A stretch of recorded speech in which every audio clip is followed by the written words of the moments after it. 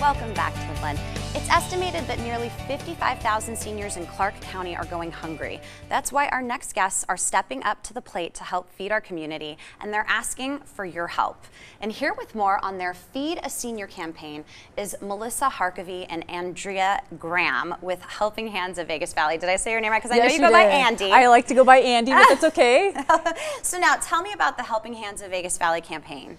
Helping Hands of Vegas Valley is one of the best nonprofits in town that helps seniors with free transportation. They have a great food pantry and they deliver to homebound seniors, as well as doing respite care for giving their family members a break. Yeah, because it's interesting, you know, I don't think about this as much, but when I was looking through it all, it's difficult to, when you don't realize when you don't have transportation, how difficult it is to do just the daily tasks that need to be done. So it's not just, so not only do you guys accept donations, but on top of that, you can, there's other volunteer positions as well, right? Absolutely. So what kind of volunteering positions can people? Well, actually, if you're interested, you can actually go out and deliver food to seniors in the community. And these food bundles include fresh produce, loaves of bread, paper goods, and non-perishable goods. And these goods will be good for about a month, which really helps a senior living on a fixed income.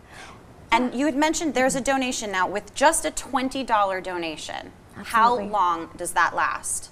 Well, for $20, that'll last a senior for an entire month. An entire month with $20. It's a phenomenal organization. I don't even know how you would do that, but that's fabulous. I mean, just to think that, and now I know you have a waiting list too on some of this. So the idea that these donations, just with $20, can start helping to feed more and more seniors. How did you get involved with this? I know you both have different stories. Yeah, I actually own a home care company, and I was approached a couple of years ago because I see these seniors who can't necessarily afford our service, but they still need to have somebody come in and take care of them.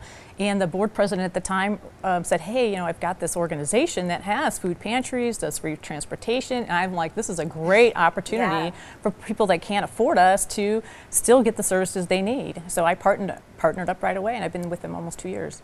That's amazing. And Melissa, what's your story? Well, you know, seniors in our community, some of them live on about $700 a month.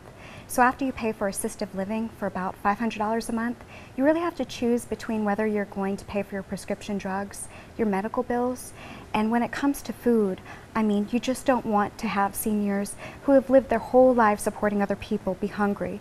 So it's really captivated me to want to not only fundraise and join the board, but also volunteer and deliver those meals in person, because our seniors, above and beyond the food that they receive, it's the companionship. It's someone who comes by every month to check on them that really makes a difference. And how can viewers volunteer to either to donate or to donate their time as well? If they want to call the office, they can talk to Brenda, who's our volunteer coordinator, and she can put them in whatever capacity that they want. If they want to be a driver, or if they want to bring their organization to come out and pack food for us, or help us put it in the bags, or any of those things, or making the phone calls to the seniors to let them know we're coming.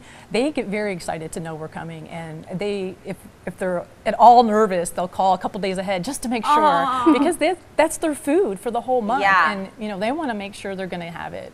And they are so appreciative every time we come. So I find it very much a lot of pleasure for me and my family to go and donate. And I saw on your website too that some of them even develop relationships with the volunteers if they have a regular one, and that helps as well too with conversations and companionship. If you're a volunteer and you're delivering food and you're maybe 20 minutes late, you'll get a call from that senior. They just want to make sure that you're on your way. No one will be more excited to greet them right when they open the door. Well, thank you so much. It's a fabulous thing that you guys are doing.